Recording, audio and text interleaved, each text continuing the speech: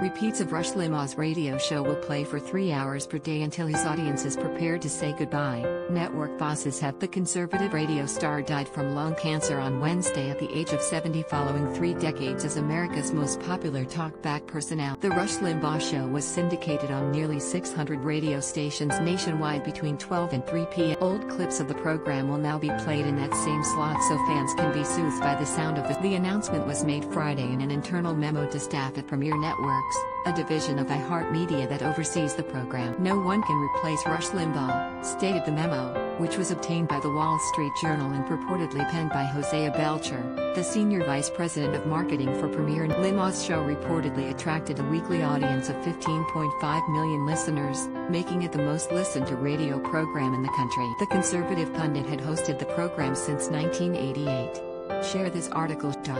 Limbaugh's fourth wife, Catherine, 44, is set to inherit the Palm Beach property, according to the radio star. First picked up the estate as a vacation home in 1998 for $3.98 million, while he was married to his third wife, Fox Business reports. According to a recent estimate on Zillow, the property is now worth almost 13 times as much after he and Catherine transformed the property when they decided to move in for good back in 2010. The couple added 3 additional structures to the house after buying up surrounding land. Limbaugh previously owned a Fifth Avenue condo with 10 rooms and a view of Central Park, which he sold for $11.5 million. The host was worth a cool $600 million around the time of his death after earning an estimated $33 million a year for much of his. He was the second highest paid radio host in 2019, just behind Howard Stern. In January 2020, just before he announced his cancer diagnosis, Limbaugh renewed a contract with Premier Radio Networks for $70 million annually. In April last year, Forbes ranked him as the 11th highest earning celebrity of the year. He was estimated to be receiving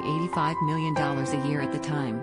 Forbes also estimates that his career-long pre-tax earnings looked $1 billion before his personal spending and professional costs, as well as his radio earnings. Limbaugh added to his massive fortune by streaming videos of his radio show for a fee and publishing 7 books, including a 5-titled children's series Rush Revere he wrote with wife. They also included New York Times bestsellers, The Way Things Ought to Be and See, I Told You. In 2008, Forbes named Limbaugh among their most generous celebrities after he donated $2 million in the previous year to the Marine Corps Law Enforcement Foundation. His annual Cure-a-thon broadcast has raised more than $47 million over the years to support the Leukemia and Lymphoma Society of America, according to the website foundation.org. It is not known if any of Limbaugh's 3 ex-wives will receive any of his fortune or if Catherine, his wife of 11 years, will inherit his full. Limbaugh had no children.